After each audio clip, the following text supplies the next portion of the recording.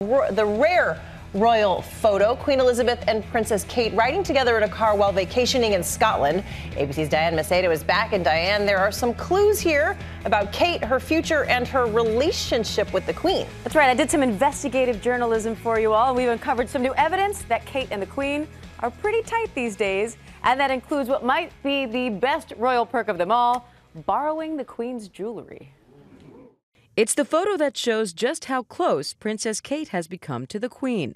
There's Princess Kate at Queen Elizabeth's side attending church at Balmoral this weekend, wearing pearl and diamond earrings from the Queen's personal jewelry collection. Kate is learning the royal ropes from the Queen, and the monarch is taking Kate under her wing, not just loaning her jewelry, but preparing her for the day she becomes Queen. There's no training course per se to become a Queen, but obviously Her Majesty has years of experience that she can share. The mother of the third, fourth, and fifth in line to the throne, Prince George, Princess Charlotte, and Prince Louis, is also slowly introducing them to royal life with William, as George and Charlotte spend the last days of summer at Balmoral before school starts. George's been on his first grouse shoot with his cousin Savannah Phillips. Charlotte's been learning to ride, and we saw them both having a wonderful day at the polo, with George perfecting his strike of the polo ball. The future Queen Catherine is taking an increasingly high-profile role. She was the brainchild behind William, Kate, and Harry's groundbreaking mental health campaign,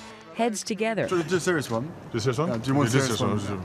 Kate and William are also increasingly stepping in for the Queen and Prince Philip as they slowly turn over more responsibilities to the next generation. Kate has everything it takes to be the perfect Queen consort. What we do know about her is she prepares a huge deal before she goes out for her engagements, and she's been keeping tabs on her charities even while on maternity leave. As she ends her maternity leave, Kate is expected to take a prominent place at the Dutch state dinner hosted by the Queen in October, just as she did for the Chinese state visit. And yes, we just may see Kate again in Diana's favorite Cambridge Lovers Not tiara, or rocking some more of the Queen's stunning jewels. Not a bad look at all. And no royal piece is complete without a Harry and Meghan update, right?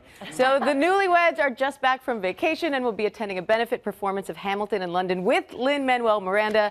And Cecilia, that performance raises awareness for Harry and Princess Diana's work with HIV and AIDS. So a great show and a great cause all in one. Excellent investigative reporting, my friend. I'm on the case. Thank you. Hi everyone, George Stephanopoulos here. Thanks for checking out the ABC News YouTube channel. If you'd like to get more videos, show highlights, and watch live event coverage, click on the right over here to subscribe to our channel, and don't forget to download the ABC News app for breaking news alerts. Thanks for watching.